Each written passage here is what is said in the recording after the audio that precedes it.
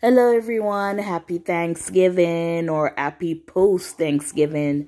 Thanksgiving was yesterday, so here I'm just showing you the meals that I prepared for the family for Thanksgiving.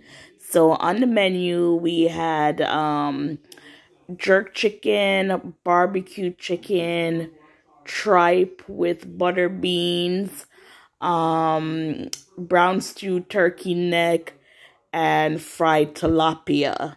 So my aunt and my cousin, they brought over the cornbread and the potato salad, and they forgot the cranberry sauce.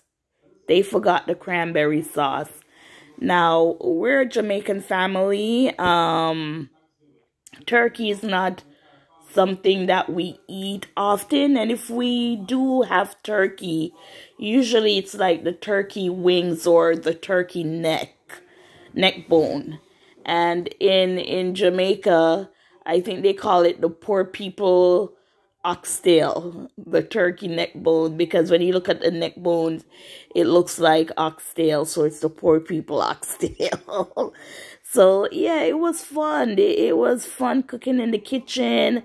I was listening to Christmas Carol while I was cooking on Thanksgiving, yes. And just to have it spent with family who you don't see often for the year. Of course, you talk a lot on the phone, but to come over personally, it's every now and then. And this is one of those special occasions where family comes over, we sit, we chat, and it's a good thing. So yeah, there goes the neck bone and the tilapia, and tilapia after I did the seasoning, and that's the tripe right there with the butter beans. Everything was delicious.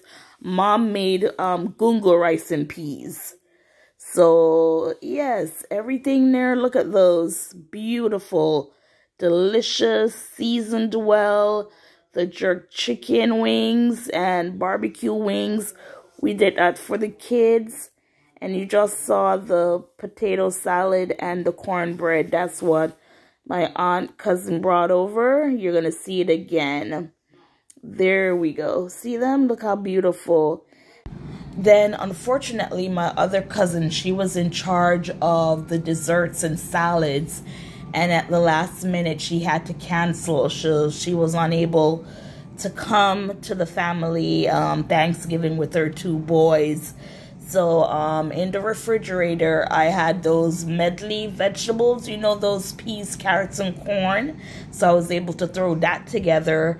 And then we had butter pecan and pumpkin ice cream, which, was dessert. Because she was supposed to bring, I think, 3 different kinds of salad. And then desserts like the cakes and cookies and everything like that.